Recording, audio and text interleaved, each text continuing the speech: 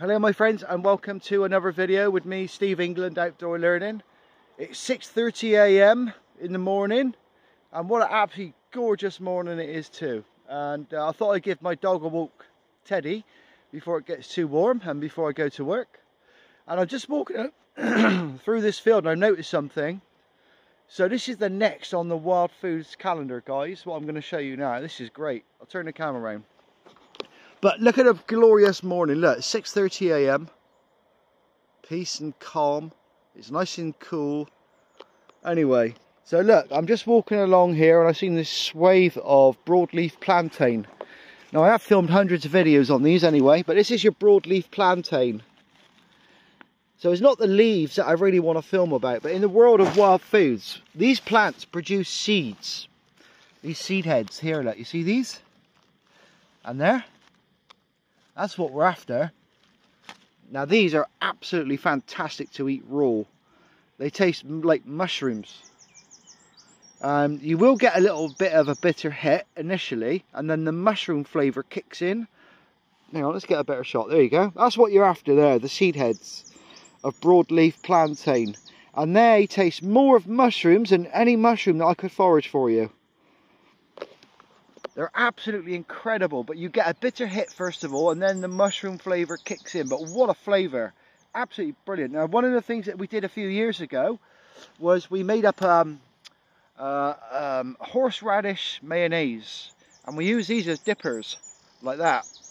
And so they're absolutely incredible. So that's the broadleaf plantain seed heads. They're starting to flower now. Morning. Morning. So these are really good to eat. They're absolutely amazing, but obviously be careful where you get them from. I'm not going to pick them from here because of the dog's wee, and so I want to avoid that. That's plant number one. Plant number two is this one. I'll turn the camera back around. These are known as wild chamomile, and these aren't actually producing flowers, but these are called pineapple weed.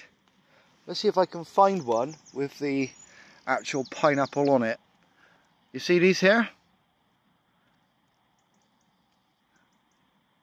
Hang on, where are we to? There we are, that's it there, look, there. That's pineapple weed. And they make an absolutely amazing salad addition or cordial. You can put them in a cordial, or make a cordial rather. And they produce like small pineapples on them. And I'm just trying to find you one with a pineapple on. There's loads about. Just can't see one, but look, this is what we're after. Can you see the feathery leaves there? And they produce like little yellow pineapples on the top. And when you crush them and break them, they smell of pineapple. Oh yeah, wow. Even the leaves smell of pineapple. Whoa. Now these make absolutely amazing salad additions, and cordials, a very, very refreshing drink with an ice cube and a nice cold summer drink. So there's the two plants next on your wild foods. I'm going to be teaching here at Stoke Park on Saturday, I believe. And that's the last wild food foraging course for a little while, because I'm going to concentrate on other subjects. But there you go. So that's the broadleaf plantain seeds, and the wild chamomile, also called pineapple weed, is out now. So happy foraging, guys. Take care.